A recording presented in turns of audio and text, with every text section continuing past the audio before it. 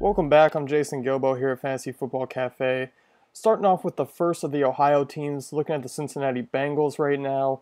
There's a handful of players to really enjoy from this Bengals team. Not much from 2014 outside of Jeremy Hill. But looking over the past years from Dalton, he turned in 60 touchdowns over the previous 2 years before 2014.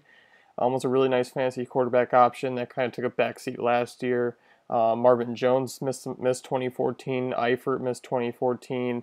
And AJ Green still produced a nice season, but was obviously hobbled for a lot of it. Outside of Jeremy Hill, who really broke out, not a lot from 2014, but I think that's going to change and keep things pretty low for ADP coming into 2015. So it's a nice bonus there. Hill really broke out, 1,100 yards, 9 touchdowns on 5.1 yards per carry. Was mixed in a little bit with Giovanni Bernard there, who was really a scat back, and that's always going to be for 2015. So Hill's going to be your leading guy, and I really like Hill, and I'll talk about him in a little bit. So Dalton, 2014, 19 touchdowns, 3,300 yards, 17 INTs.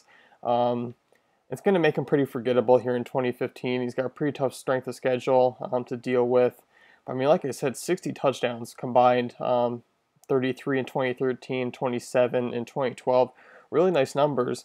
And he's got the targets to recreate those numbers, but definitely a tough passing schedule. He's going to face more than half the season against top 10 passing defenses. So could see still probably the same number of INTs there.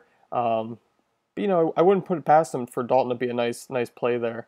And I think with the backfield, what it is, I think he's going to have a nice passing game out of the backfield to work with. Eifert stays healthy. It's a big 6'6" target there in the red zone among Green.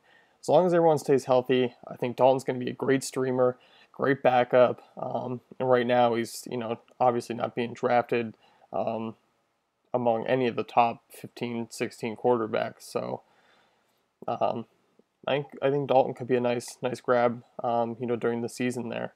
Looking at AJ Green, missed 3 games, but was doubtful or questionable most of the season.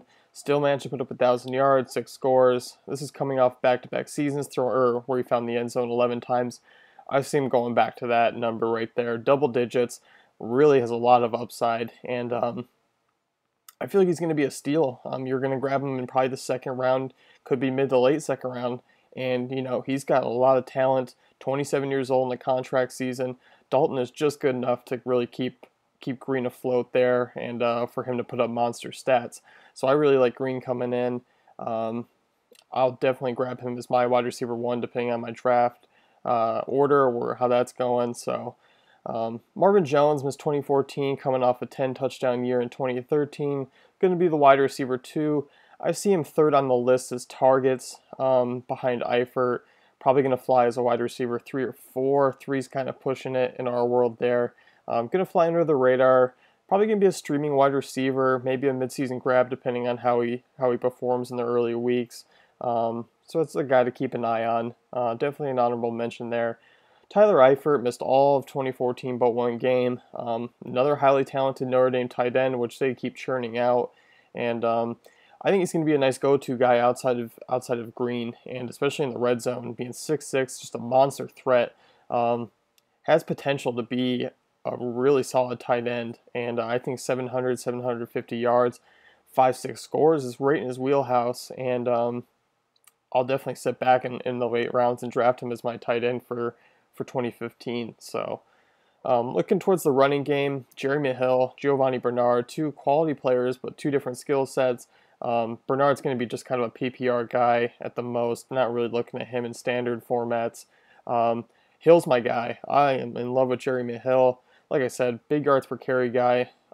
He's destined for another 1,000-yard season. Could come close to double-digit touchdowns yet again. I'm not really worried about Bernard being into the passing game. He'll definitely cut into that just a little bit, but not enough for me to really worry about him. And if Hill's going to go in the second round, I'll take him there all day. And I really like him over a guy like LaShawn McCoy, who was going in the first round, and I think Hill's going to outscore McCoy. That's kind of my take on 2015 between those two. So I'm definitely sitting back and taking Hill as one of the top plays. And like I said, Bernard, not on my radar in regular leagues. PPR, sure, you can use them, but at a flex at most. So overall, plenty of options from the Cincinnati Bengals, and Jeremy Hill, one of my favorite picks of 2015.